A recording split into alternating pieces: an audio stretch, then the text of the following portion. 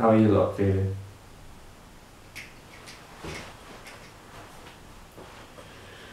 I'm gutted. Absolutely gutted. I really thought this was it. I really thought this was the tournament. Penalties. It had to be penalties, didn't it? Oh.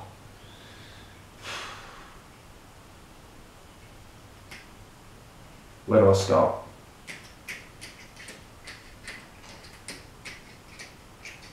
Let's go all the way back to the start of the game.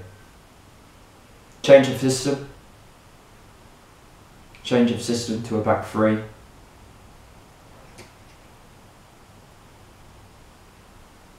To combat the width that Italy brought. And in the first half it worked wonders. They dominated that first half, or large parts of it. Got the early goal, which I thought was massive.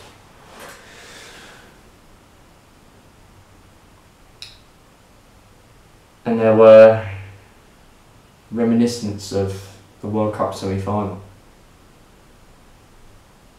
I was just hoping that we could hold on. Second half started. Italy came out. They got their width. They got control of the game. Their forward players were having more of an influence. We kept getting pushed back. Pickford was starting to get called into action more. And the pressure kept coming. And eventually the goal came. The disappointing thing is that both of our goals that we've conceded from this tournament have been from set pieces. That is so frustrating.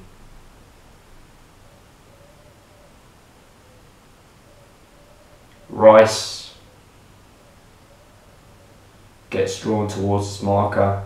Stones gets the wrong side.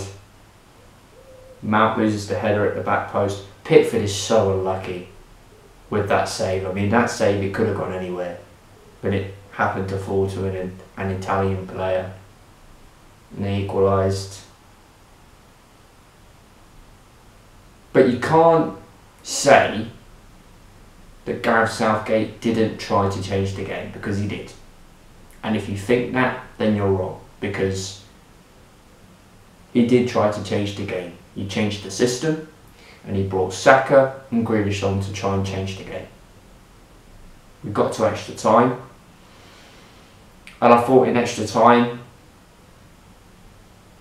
we were growing into it. I thought we started to grab a hold of the game a little bit more. We started to venture forward more. Grealish and Saka were at the heart of pretty much everything we were doing. But with the changes we were making and with the way the game was going, you just felt that penalty shootout was inevitable. It brought Rashford and Sancho on for the penalty shootout.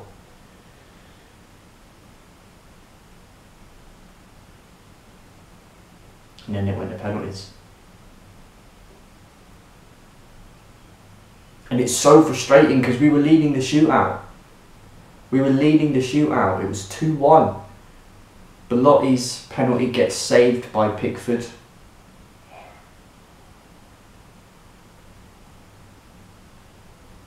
Maguire breaks the camera with his penalty.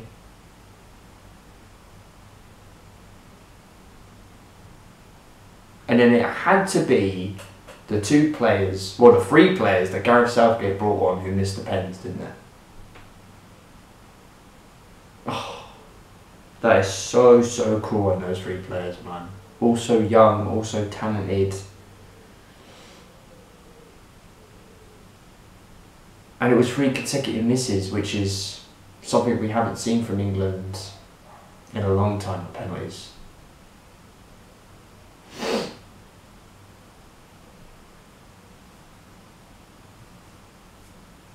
Pickford managed to save 2 penalties in the shootout, but it didn't matter too much.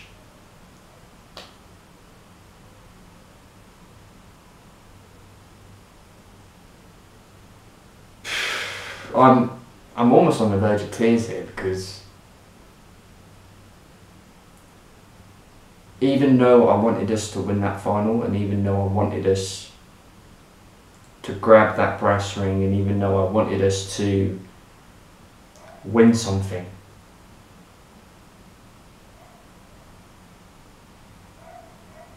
I could not be more prouder to be English than I am feeling right now.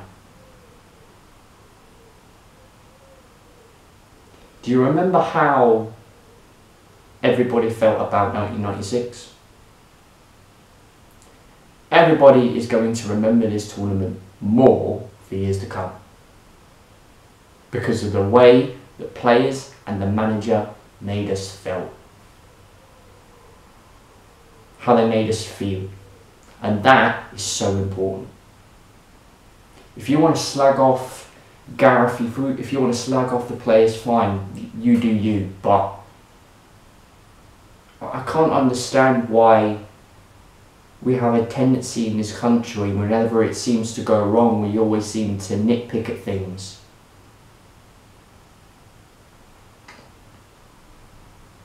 Gareth Southgate made the call to change the system. In the first half it worked.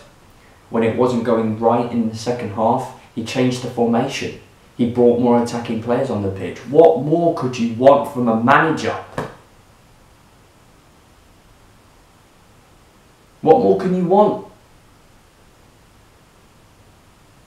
As soon as he does something right, we ask for more. And that's the negativity about being the England manager. As soon as he does something right, we want him to do it again. And more, and more, and more, and more. It doesn't work like that. Football doesn't work like that.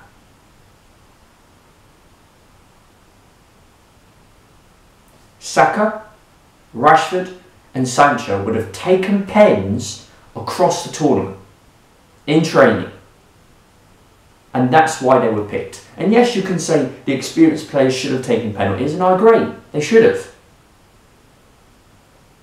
But at the same time, those experienced players must have done something wrong in training to not be put on those penalties.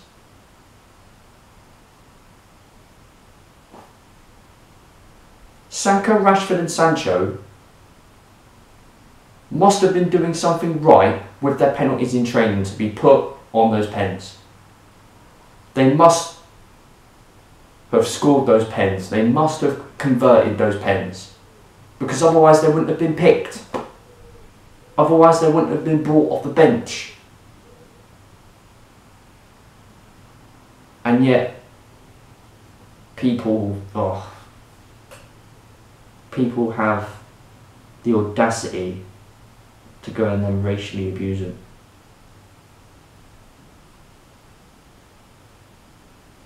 Sometimes I really hate the people of this country.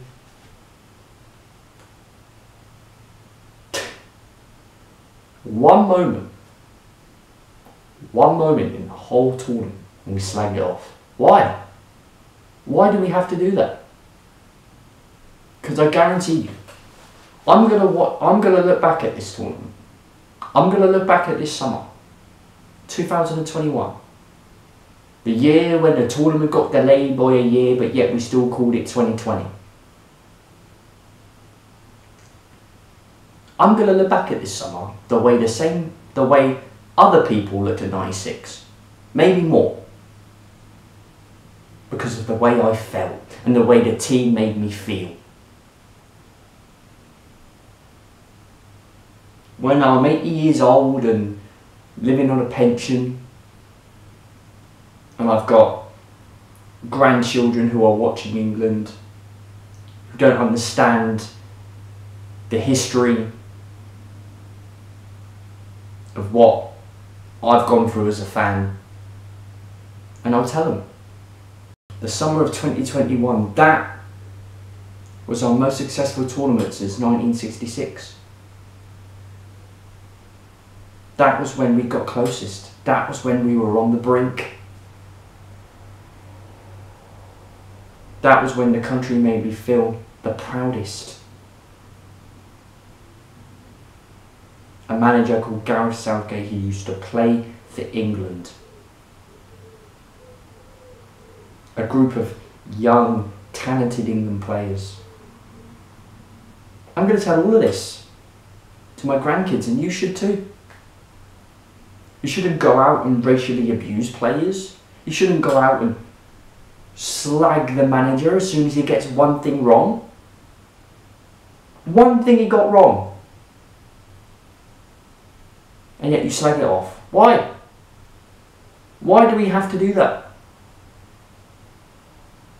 Yes, it was disappointing that we lost. Of course it is. I don't like losing. But I'm also man enough to accept that we lost. But I am so proud of what that England team has achieved. I'm so proud of what that manager has achieved.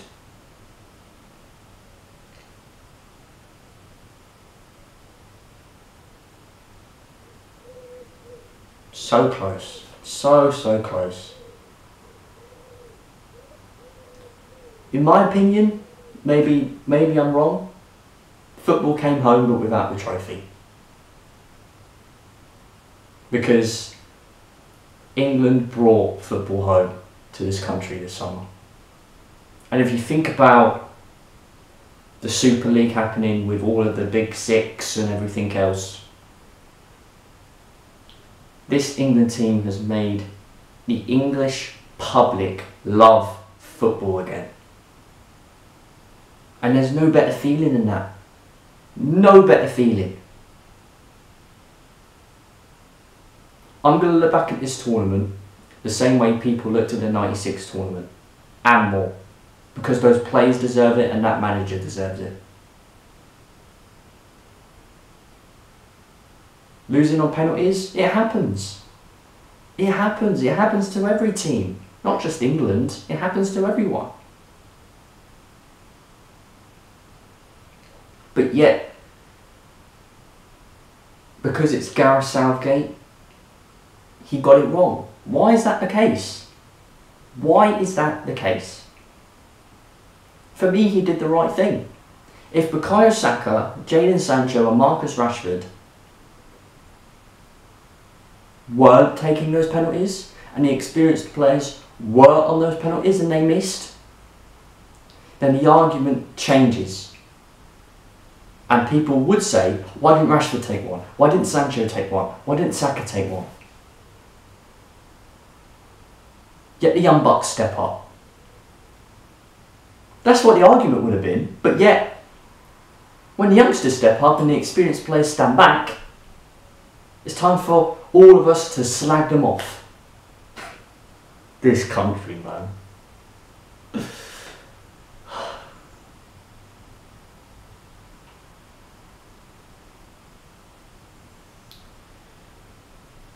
They must have been taking in training and taking them well. They must have been taking them brilliantly to be put on those penalties. Kane stood up, Maguire stood up. Sancho, Rashford and Saka must have been taking their penalties really well in training. They must have. Otherwise they wouldn't have been put on those penalties. Otherwise they wouldn't have come off the bench.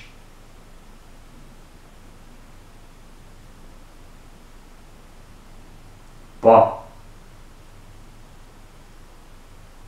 I remember the penalty shootout and I remember the loss, but I'll remember the victories so much more. 2021 and 2018 are the two tournaments that I've watched as an England fan where the team have genuinely made me feel so proud to be English. And you know what? I think we're going to get more of this. I really do. I look at that group. That group's only going to get better, not worse.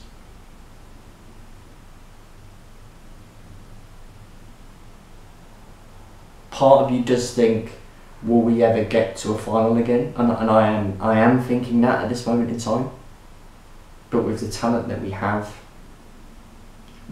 to be optimistic about where this team can go in the future. And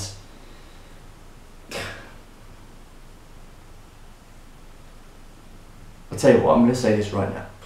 If you have slagged off Southgate, all the players, after last night,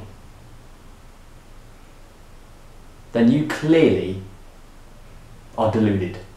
I'm sorry, I've said it. You can slaughter me in the comments, I don't care. But this manager and this group of players have given me the best ride ever. And you think one game's going to take that away from me? No. No way.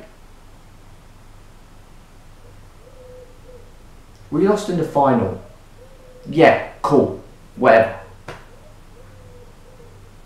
To be honest, congratulations to Italy. I'm going to say it. Congratulations to Italy. They were immense after half time.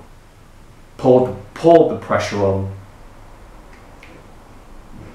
They were unreal. And it's coming to Rome, not coming home. And proud isn't the word that I'm feeling right now.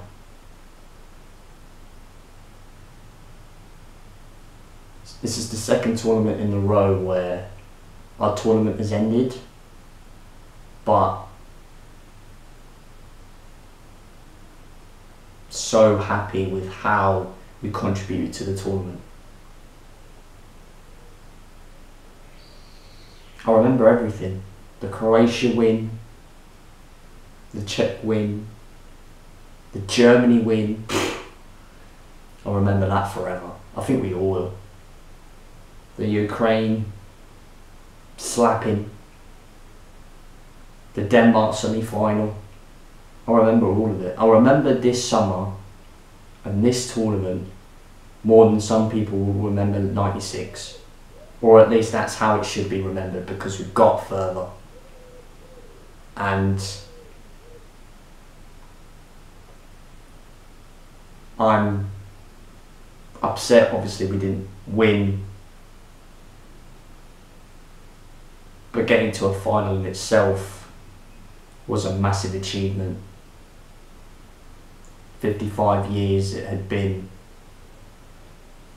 before we got to another final, and I think more finals are to come for this England team. But for Marcus, Jaden and Bukayo, don't listen to what other people are saying. Don't listen to the racists. Don't listen to the abusers. Don't listen to the internet circle. Put it into the back of your mind if you can. Recover, go on holiday, come back and smash it in the Premier League, because that's what you do. And for every other England player and to the manager, thank you for giving me the best tournament I've ever watched.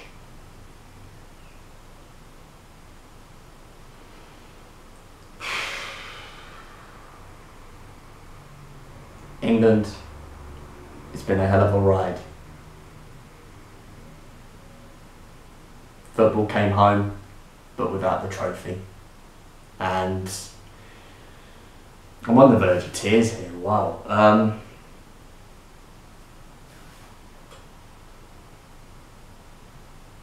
I don't know what else to say, guys. I don't know what else to say. I've got nothing else to say. So I'm just going to wrap it up. Thank you very much for watching. Leave a like and subscribe if you are as proud as I am. I'll see you all very soon. Thank you, England.